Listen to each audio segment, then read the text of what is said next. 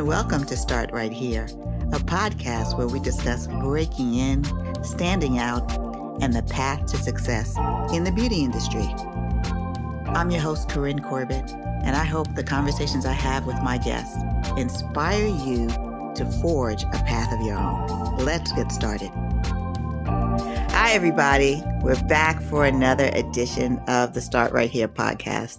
And today we're going back to retail because, as I've said before, without retail, many beauty brands would be nowhere because this is where the interaction with consumers happen.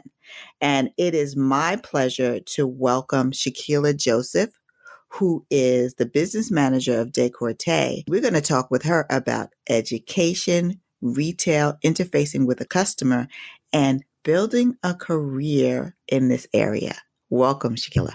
Hello, everyone. My name is Shekela Joseph. I've been in the industry for over 17 years, working with numerous brands such as Burberry, Dior, Sue Devitt, and many more. Currently, I'm the business manager for another prestigious brand called Decorté. And Decorté is known as Japan's best kept secret. And I've had the pleasure of launching it here in the U.S. about 3 years ago. That's exciting. I can't wait to hear more about this. Was the beauty industry a destination or a detour for you? The beauty industry was definitely a destination for me. In high school, I majored in cosmetology because I've always loved anything that had to do with beauty. And the idea of empowering other women by enhancing their beauty has always been a passion of mine. Were you playing in makeup prior to high school? I wasn't playing in makeup, but I was playing with hair. So cosmetology is hair, makeup, skincare, nails, everything. So I was really into the hair aspect in my beginning of this whole transition. Tell me about your first job. What was it? And how did you go about getting it? Actually, I worked before high school. My very, very first job, I was actually 13 years old. Could you believe? I was working in a summer youth program as a counselor. So my job was basically to chaperone 7 to 10-year-old kids while they engaged in their summer activities. And the funny thing is, I didn't realize I had to be 14 to work. So when the HR department found out, they absolutely told me I could not work because it was illegal for me to work at that age. Disappointed and not defeated, I still showed up the very next day at 8 a.m. and I said, hey, can I just volunteer because I want to work? And they looked at me and they said, okay, if you want to, no problem. And that was basically my first job. After 2 months, they surprised me with a check for my hard work for the 2 months. And it was so appreciative. I really did not expect it at all. Did you do summer youth program in New York? Yeah. I did that all summers through high school. So what high school did you go to?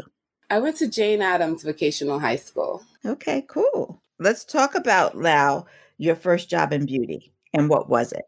My very first job was Sephora. And what did you do at Sephora? I actually started off as a cashier. And what happened was the beauty advisors there, they really clinged to me. And, I'm all about learning new things and learning new techniques. And they just felt like my face was a canvas to use all the time. So with my peers around me, kind of motivating me, teaching me different techniques, it kind of pushed me into the makeup aspect of the beauty industry. So you didn't go to Sephora thinking that makeup would be one of the areas that you would become an expert? Actually, no. I was looking for a job during college. So I was just let me start. They gave me a job. I was so excited and I just really excelled from there. What did you learn there that has helped you through your career?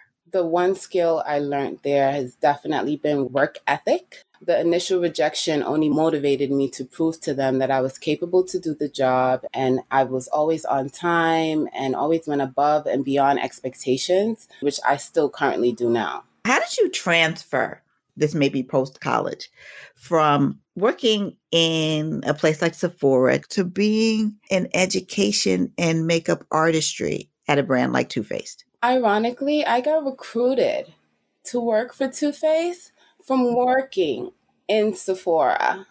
So I went from working in Sephora as a cashier and slowly elevating to a makeup artist to then being recruited by an executive to work for Too Faced. So I went from working at one location to now working at numerous locations, training the associates on the brand.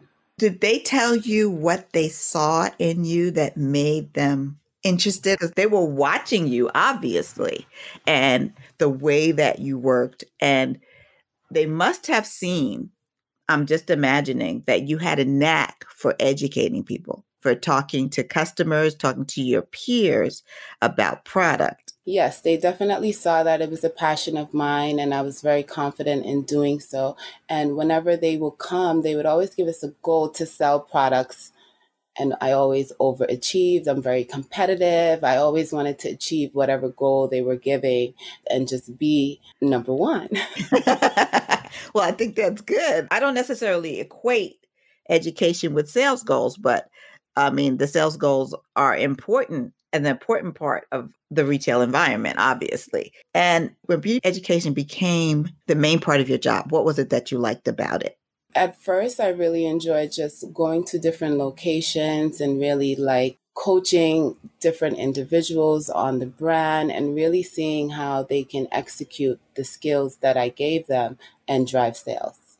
Great. So you went from Too Faced, innovative boutique brand, to Burberry, much more of a luxury brand.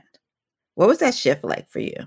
I mean, yes, Too Faced is more trendy and young, whereas Burberry was very luxe and chic. It was a great opportunity for me to work for Burberry because they still were part of their fashion house. So it was a lot of stuff incorporated with that, which I loved.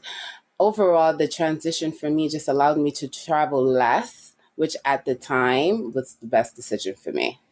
So how often were you traveling when you were at Too Faced? It was every day. So every day I had a different location to go to. Do you remember how many locations you were in charge of? I was responsible for about 10 to 12 Sephora doors, mainly in city and Connecticut. And I managed my time effectively by scheduling at least one or two visits per door for the month, keeping the teams motivated and educated on the brand to drive sales. That's a lot to manage. What was the hardest part of managing having to go to all of these different places? I found it very easy. You were ready for it. I guess I was ready for it. I was told what to do, and I literally just executed my expectations. That was basically it. You mentioned that at Sephora, you kind of ended up in makeup because you were the canvas for a lot of your colleagues. How did you become so proficient in makeup? Honestly, I became more proficient by simply practicing and learning from my peers in the industry. There's always a new technique that can enhance your artistry, which is one of the things that I love about the beauty industry. There's always something new to learn. Do you remember, like, when you were first starting out makeup, the first kind of look you created for someone? Yes. The first time I ever did someone's makeup, she was an older woman. She was about 60 years old, and literally no one wanted to do her makeup. And I really did not understand why no one wanted to do her makeup. I just started in the industry, so I was always excited for someone to allow me to touch their face. So when I saw that this client needed help and like no one was really interested in helping her, I didn't understand why. And apparently the reason why is because of older, mature skin, the eyeshadow, the way that it lays, it's a whole technique behind doing that. I wasn't aware, and I was just so excited to get my very first client. I did her makeup. She wanted something really nice and light and natural. I executed it and she loved it. And, we've actually still stayed in contact after all these years. I actually still do her makeup for her because she's an author for a cookbook. So whenever she's doing any kind of work for her book or any kind of PR, she always calls me to do her makeup still. So I love that. That's fantastic. She got not only what she wanted, but she got somebody she could trust to do that. Again, a connection with someone that she could trust to kind of execute that look for her again. So she didn't have to go looking again. And she did not, at least for like 8-9 years, she continued to stay in contact with me. I even did her makeup for her wedding, which was awesome. What do you think the biggest challenge is being a beauty educator? The biggest challenge for me when I first got into beauty education was understanding that all the beauty consultants were not really interested in ingredients as they are now. So I focused more on selling strategies and linking products while only highlighting one or two ingredients, which increased their likelihood of actually retaining the information without feeling overwhelmed. So, they weren't really interested. And it was makeup. So the ingredients may not have been important to them. Yes. How did the brand communicate the new products to you? Because you get the information before you would take it to the sales team. So how were they bringing that information to you? They would tell me the inspiration behind the concept of the product, of course, include any ingredients and, looks that will be incorporated with the product. I just want to hit on Burberry a little bit more. I don't think of Burberry as a brand that has stuff for me. Did you find that customers were also, like women of color background, were unaware that Burberry might have product for them?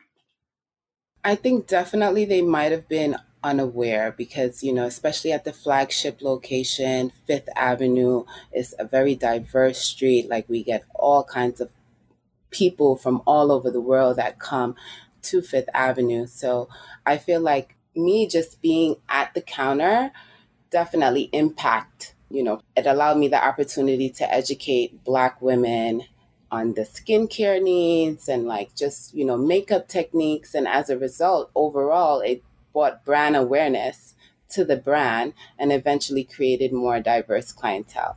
And to answer your question, Burberry actually did have a great selection for women of color. They really had a great extension. I think over the years, they cut back, but when I started with them years ago, they'd had I think it was about 13 shades. So at least 4 shades darker than me, which is awesome. And so somebody could come up to you and ask you what you were wearing, and it was a Burberry foundation. And it would actually be Burberry for sure. Let's talk about your shift. Now you're working with Decorté, and it's a luxury Japanese brand, and you're the business manager.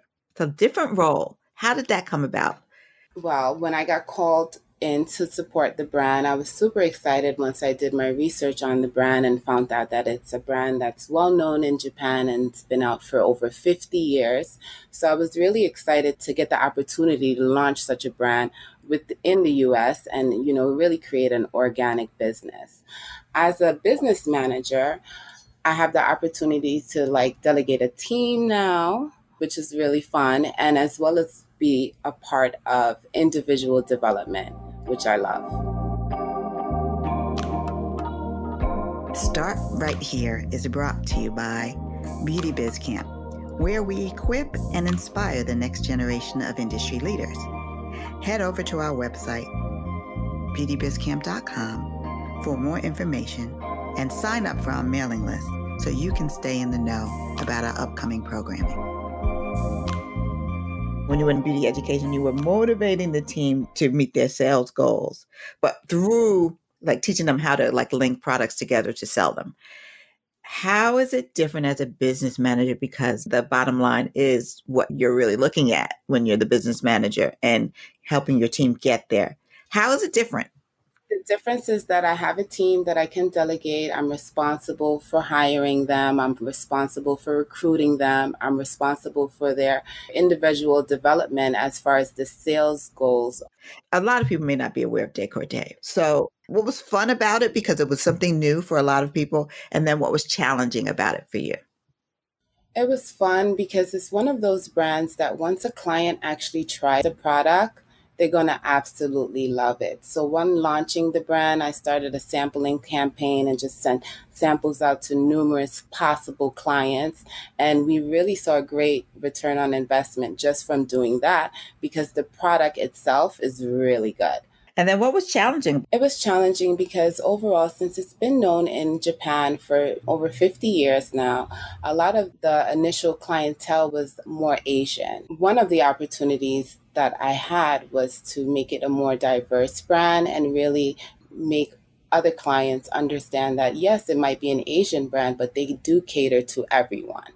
As a business manager now, what untapped skills do you think you're using that you weren't using before? Some untapped skills I've accessed in this expanded role is emotional intelligence, which includes, communication, commitment, innovativeness, and understanding of others, as well as empowerment, really allowing the team to make decisions and be responsible for them. It really helps to boost their confidence, increases the engagement with clients, and overall drive sales. In what ways has your business or the way that you're doing business adjusted because of COVID? Well, we've had to adjust our business strategies overall and adjust our approach on how to provide that high luxury service to clients through virtual consultation. It's been a huge adjustment for us, but we're definitely transitioning during this time. Give me an example of interfacing with clients in this new role. How has that been? It has its challenges because, on this new modern day selling through virtual consultations, clients are home, they're more relaxed, they're not as engaging as they would be on a one-on-one consultation. So the virtual events become more ongoing because the expectation to receive that sale at that time is just not going to happen. Compared to doing an in-store event, what was it like to transition that to virtual? What did you find out about yourself doing this virtual events? During the virtual events, I found that clients were just not so inclined to participate. We had a lot of people not even showing their face. So it's kind of harder to engage with someone when you can't even see or, you don't have their full attention at the moment.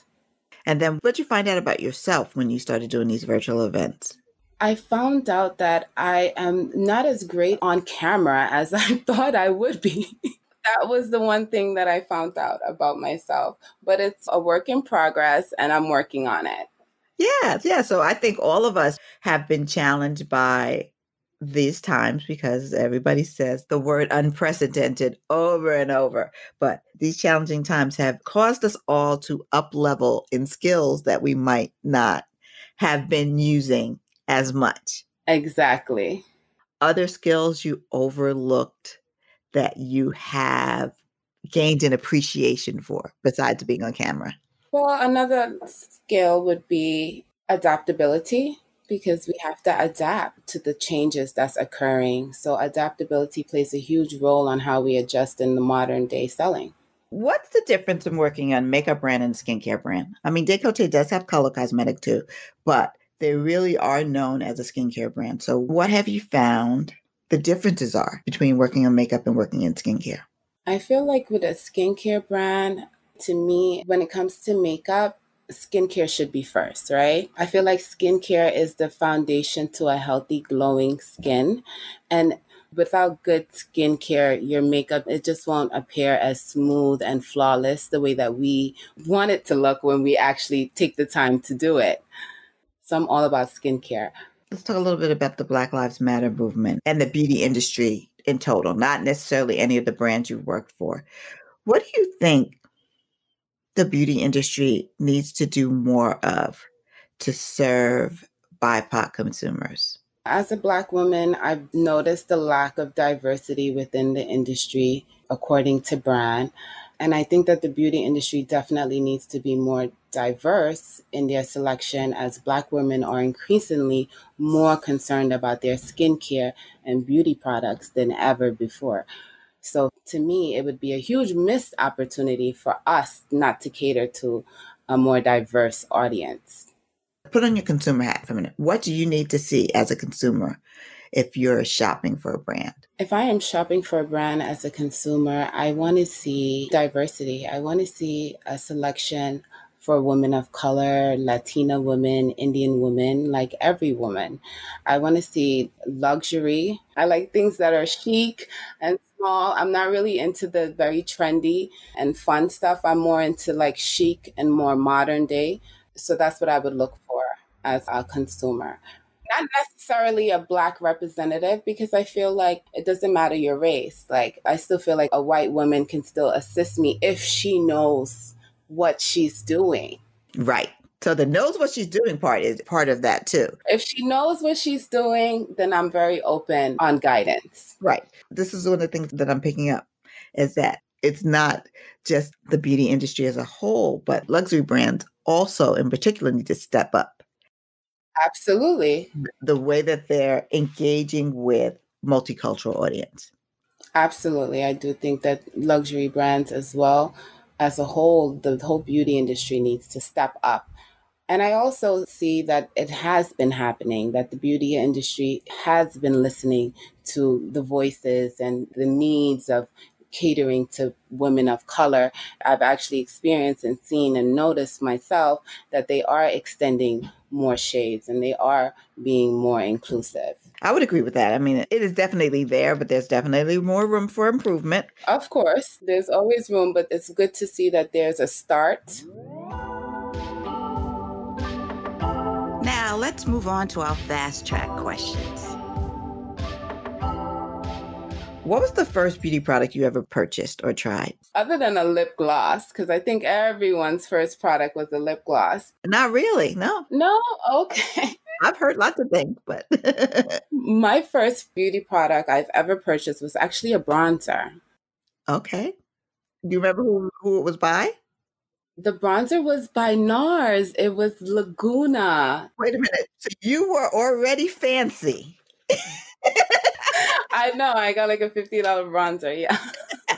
And then I was still very moderate in how I used, like I had this bronzer and it was my life. Like I used it as my foundation. I used it as my eyeshadow, my blush, everything. This bronzer was my to-go. And I did that for about a good 2 years, just being with only bronzer on my skin, because once again, it's all about skincare. So I've always been big on skincare. So the actual foundation of my skin has always been really clear. So I didn't really feel like I needed like a lot of heavy makeup. So the bronzer trick, which I learned from one of my peers, worked for me for a good 2 years. I did nothing else but bronzer. So what's the latest beauty product you tried? The latest beauty product I've tried is actually by Decorté. It's our Comfort Day Mist. It's a setting mist that sets your makeup, which is great during this time. We're all wearing masks. So it sets your makeup, keeps your skin very refreshed. It re-energizes you. And most of all, it's non-transferable for this mask, because then the last thing you want is to take off the mask for a second to grab a bite, and then your makeup is all in the mask. So I love this product. The non-transferable thing is just so important. It is super important, yes. What's the beauty advice you live by or leave alone? Well, my beauty advice would be that skincare is the foundation to a healthy, glowy skin, because if you take care of your skin, less is more in the application, and you will overall just have a better application with your makeup. What do I leave alone? I leave the very intense cut eyes alone. Like with the eyeshadow, that's just not for me. I'm more of a very natural, very soft type of appearance. I don't do the cut eye. You answered this, I think, already. Lipstick or skincare? Skincare. I've always loved skincare. How many steps is in your skincare routine? Right now, it's about 5 steps in my skincare routine. Initially, though, even though I always love skincare, I would only use moisturizer. That was it. I just knew about moisturizer. I just wanted to hydrate.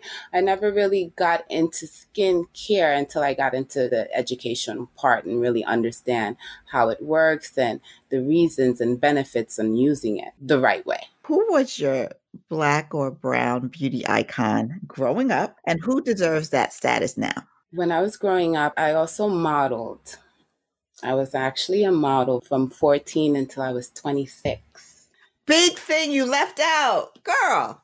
So while I was like freelancing and working as an educator and doing other things, I still had this side hustle of being a model. So one of my brown Black icons would be Tyra Banks. I used to love Tyra Banks growing up because I loved how much confidence she had and how she empowered young women to be successful in the industry. And I guess if I had to pick an icon now, I guess it would be Michelle Obama.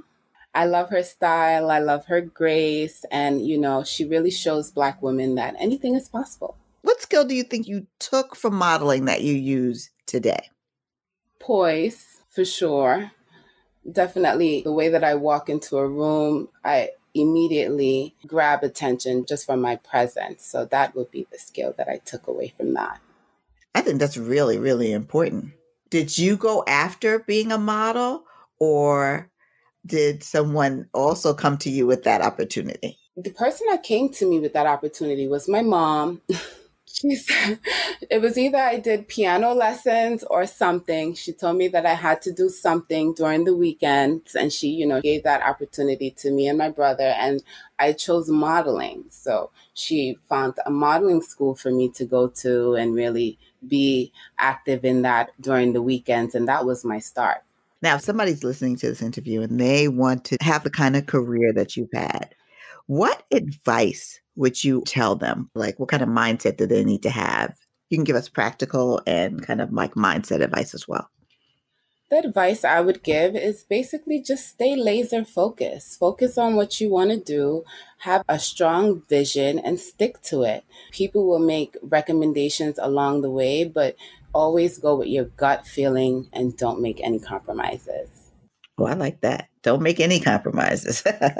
So it has been such a pleasure to chat with you today, to hear all about your journey. And I love the rise from Sephora cashier to Decorté business manager. It's just like, people discount or are unaware of the opportunities that exist for careers at retail.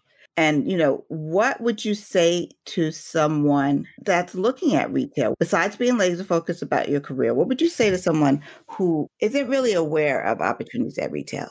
If it's your passion, stick with it. There's many different levels in retail that you can achieve. It doesn't have to end with just being a makeup artist. It doesn't end there. It can just be your beginning. Thank you so much, Shekela. I really appreciate your time and the fact that you shared such a wonderful story. Oh, thank you, Corinne. It's been a pleasure. That's our show for today. Remember that there's more than one way to the top. And the most important step is the first one. So start right here.